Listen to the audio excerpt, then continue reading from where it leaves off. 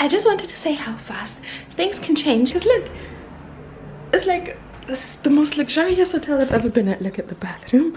And 7 months ago, I was literally homeless, and now I'm like on like a trip with work in this like crazy expensive hotel. Like life is like a video game, you know, where there's like levels to the shit. No, and then also like I have a flat when I come back to London now, and like I don't know, like, you know, things like I was like overdrawn and stuff. Not that I'm not overdrawn, no, but actually no, because I'm gonna get paid today, right? But I was like overdrawn thousands because I had like a loan in my credit card and whatever. And then like the cool thing is, because I make music, right? So I have like a little side income, which I had like when I was homeless. And when I was homeless, I wasn't really looking for a job because it was not in alignment. I knew a job was not in alignment. Same as like when I came back to Costa Rica like a month ago. I knew that like I didn't want to share, because like I came back without like a home or whatever. So that's why I'm like overdraft thingy again. Oh no, credit card. I didn't calculate it. So like, yeah, actually I'm like minus 2,000, but like it's the credit card, so it doesn't count.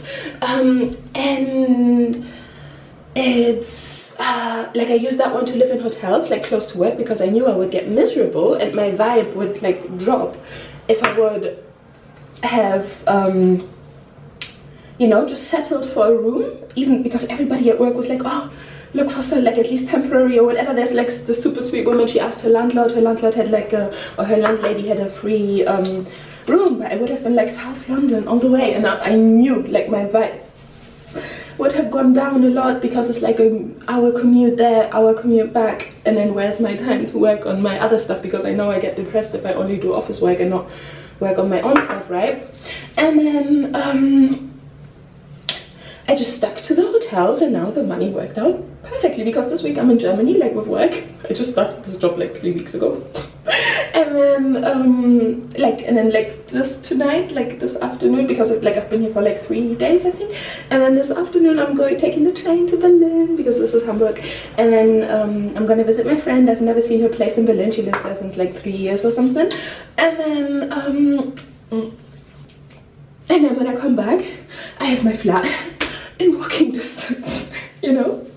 And everybody like at work, like not everyone, but like most people I spoke to, they were like, oh, but like, you know, make like a compromise, you know, maybe like a bit more, like, you know, walking distance expensive. It is expensive, but it's like worth it, and I calculated it and it's fine, you know what I mean? Because also like when I was homeless, I was living on the edge with my money too, because I always got like coffee, because I needed to keep my vibe there, you know. So I was getting coffee and stuff. And the thing is, I wasn't like continuously, like, you know, like the maximum in a row was maybe like 2-3 weeks or something, you know. But like even then I kept my vibe light, you know, like I was fine. I never slept on the street, by the way, either. Like it was just in the buses and stuff. And then my feet, they swell up, because when you never lie down, your feet swell up. It's crazy. But now I think my left leg is still like that, but I think it has always been like that. So now I know that it might not be normal, because I remember years ago, like my work colleague, like 8 years ago, my work colleague was like, oh, your left leg is so much bigger than your left leg is bigger than your right leg. And I was like, oh, it must be more strong, because my left leg is actually my stronger leg, you know. But now I'm thinking,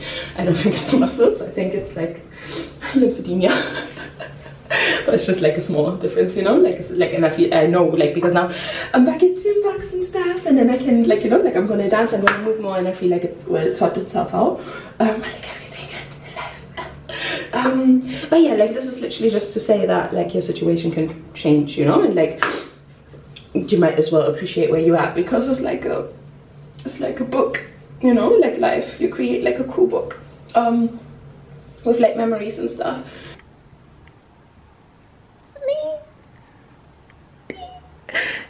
So this is the room. Like you come in, and then it's like, okay, I don't know if it looks that nice, but like, oh yeah, it does actually look very nice. My working corner, my mess, and then the bathroom, very pretty, right? Yep.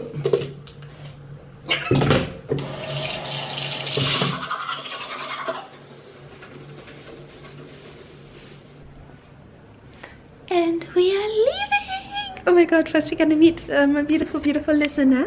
And then,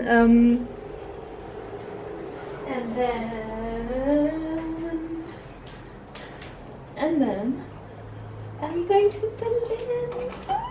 To visit my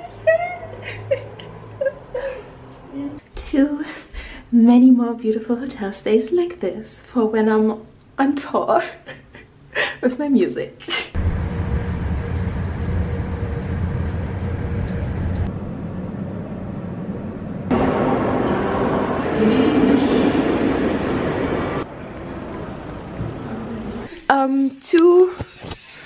Wo ich die 10.000 Pfund bekommen habe. Ah, cool. 15.000. Die ist voll süß. Ja, ne? Und von Canon. Ja, und ich habe sogar so den Wuschelbuschel hier drauf gemacht. Ich erinnere mich noch als Kind und das war so voll... Ja. Das war so voll eklig, aber ich glaube jetzt... Okay, but my talking is not gonna be in there. Maybe? Nein, mach das aber bitte nicht. Dann mach da Musik rüber, wenn ich rede. Okay. But of one before. Okay. Warning? No. Nein. Yum. Ich will so voll gerne so, halt so diese Facials. Ich will so meine Haut hier so straffen. Ja. Ja, oder halt so, Akupunktur oder so. Ja.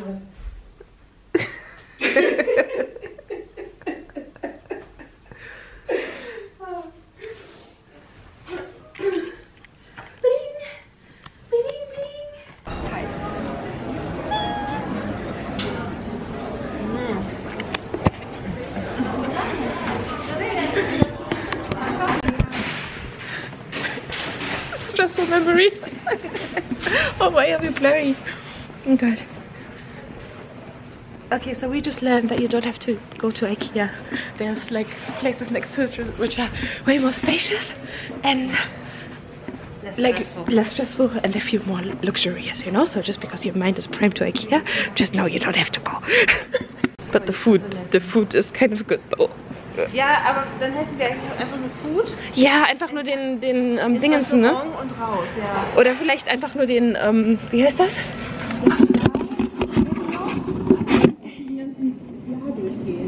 Ja.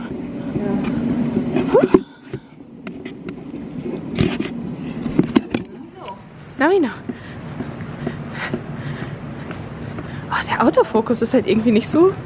Manchmal hat er so Spasms. Aber wo sind Sie? Wir sind beim Ausgang gleich. Ist einer, aber wir müssen ja noch bezahlen. Ein ganzes Haus zusammenkaufen und selber bauen. Ja.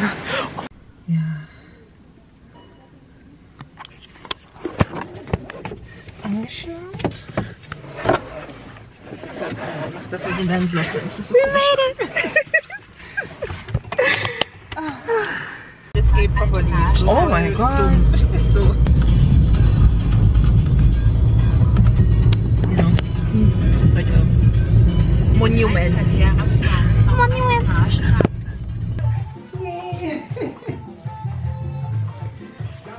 Ah, ich hab die Wurzel nicht gefilmt. Die ja, too late.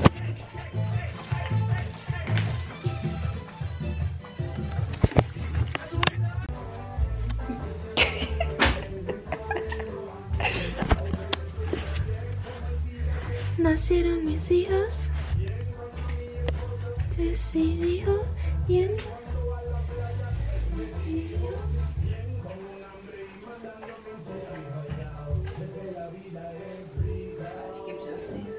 Ich kann es auch gerne selber machen. Können wir gerne verzeihen. Or something.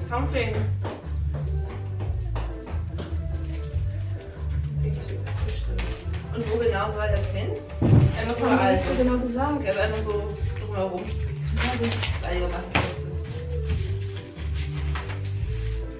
Hier, das ist gut. Okay, also einfach so drumherum. Ja. Das ist der schwere Kraftleiter. I think I'm gonna take a bottle. Okay. Oder warte mal, hier das hier. Das hier. Oh ja, oh perfekt.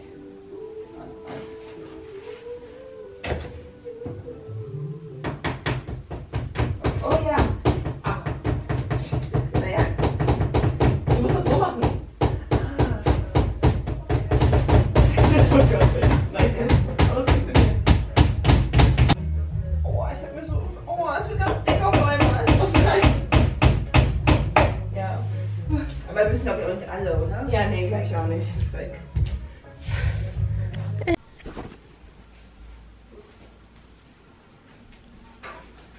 Ich muss auf jeden Fall nachher noch Aufstrich kaufen, für so eine Tüte, das für morgen verbauen kann. Ja, wir haben ja jetzt das Brot hier noch.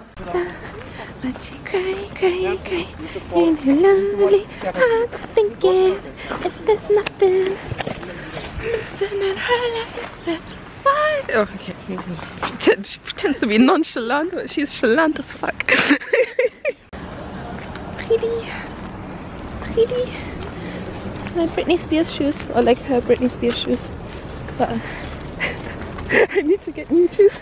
Yeah, get some Skechers. No! Ach ja, du weißt die anderen. Yeah, but the like, anderen. those are like for like a lot of walking. They're so comfortable. Yeah, but I think my others will be comfortable too, probably. Spargelgewächse. Oh, Spargel? Ja. Aber das ist ja noch nicht die Frucht, ne? Oder? Nee.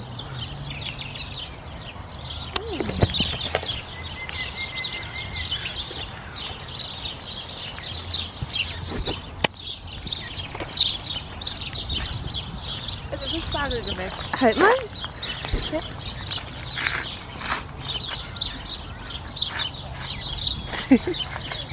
Okay.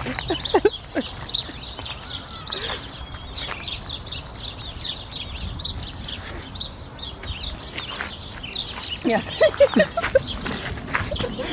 Okay.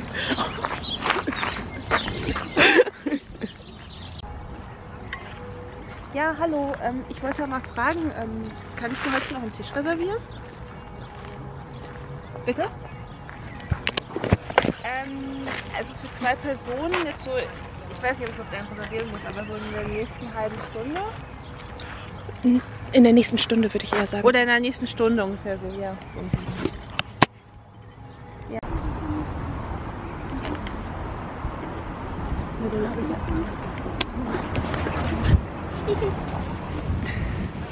Ich gucke hier immer gleich. 2.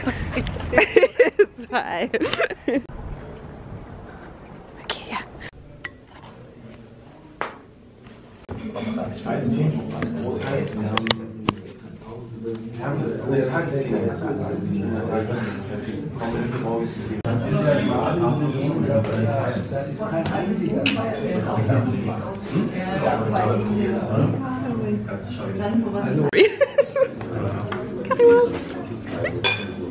Spätzle.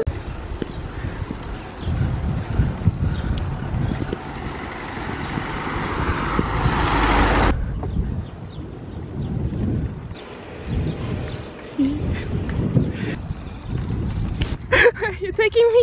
Ich habe so voll das Gefühl, wir fahren so voll in so Kreisen hin und her. Aber ich weiß, dass das Berlin ist und ich glaube, deswegen bin ich ja immer so, habe ich mich immer hier verloren.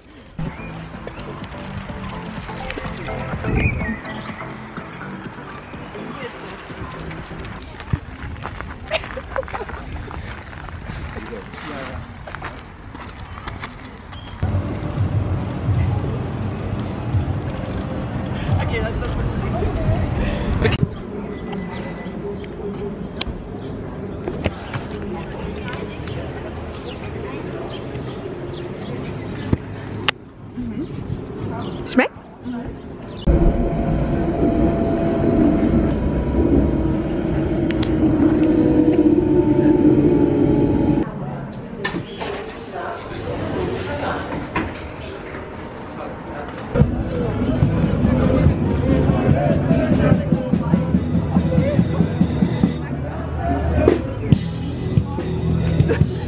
Naja, ich hatte nicht was verloren.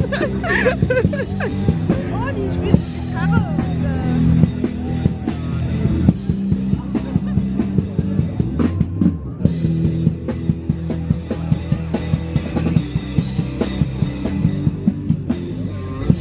We just walked into a park and it's just like you walk techno, you walk, somebody's singing like a ballad live. then somebody's playing music live. And we're having mate. Drums. It's like ADHD in a park.